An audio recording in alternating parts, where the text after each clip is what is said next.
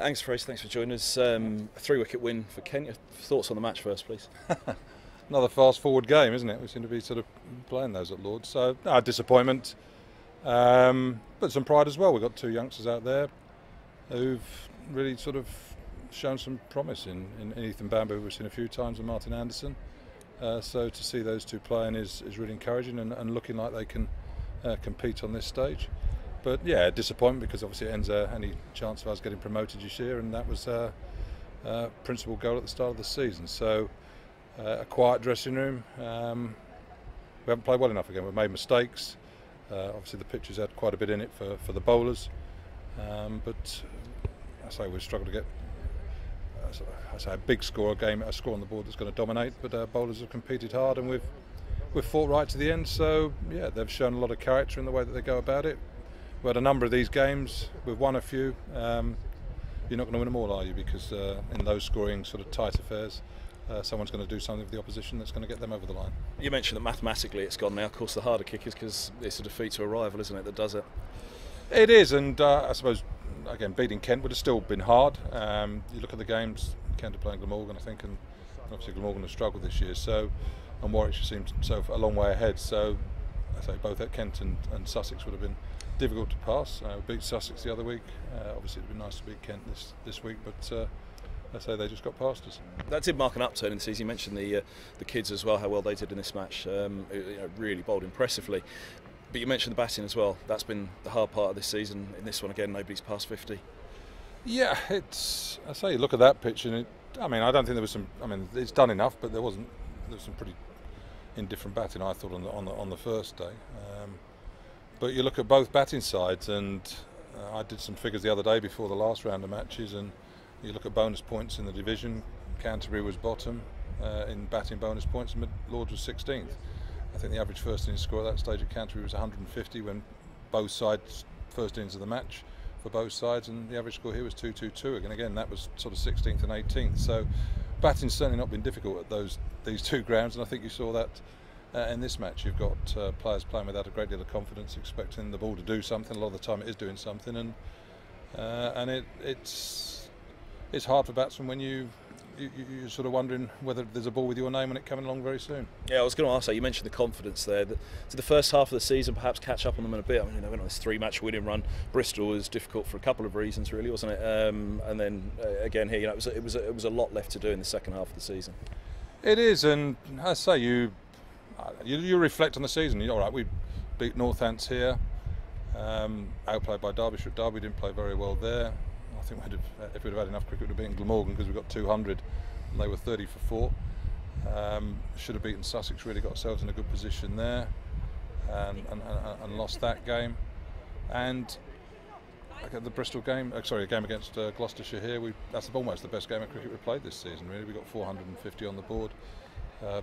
Bowled them out, made them follow on, and sort of struggled to bowl them out on the final day on a flat deck here. So, yeah, we left ourselves. It wasn't the second half of the season. As you say, we've played pretty well we've competed very hard, certainly in the last 4 or 5 games. But we left ourselves too much to do.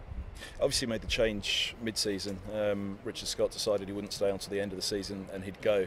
How much of a shake-up do you feel like you need in the winter? Obviously, you've got to appoint the head coach first. You didn't go with the overseas this year because you want to give the players a chance, which you said quite clearly at the start of the season. But obviously, hindsight's great, isn't it? You look back and think, well, a couple of injuries at the start of the season, maybe we could have recruited in a top overseas bat for the year to bolster them, but that would have blocked off the route for the youngsters. But going into next year, is that something obviously that's considered? Well, I think the challenge is find a great top order bat, sort of top quality top order bat. You get in early, you get a better pick, but sort of players' availability is constantly sort of to and fro, and you're looking at sort of the players that are being signed up now. So they're good cricketers, but they're not sort of in the top 10 in the world, are they? Type of thing. So if you're going to get someone who or you can pretty much feel assured is going to make a huge difference, then go for it. But I say we've had a lot of injuries, and I say you look at the bowling lineup, and I say we've got 4 seamers out today. Roland Jones, Harris, Murtagh and Helm, which is... It'll be like having a couple of new players at the start of next season, won't it? That's probably your starting attack at the start of the season. So Yeah, I mean, it sounds like you're making excuses, but we all sit down, we try and analyse. We haven't played well enough, that's the starting point, we accept that. And there's a lot of things for us to work on, but there have been some mitigating factors, even though some people will sit there thinking, oh, you're just making a handful of excuses. But if you look at the season, I think the best we've had is only 3 players out injured for 1 game.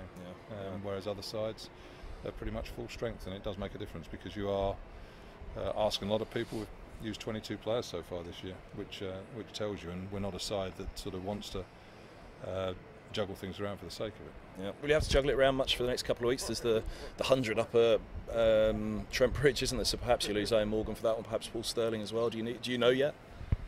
No. No. Why would we be losing if we wanted to play for us? Yeah, well, there was the report that the essentially contracted ones would go.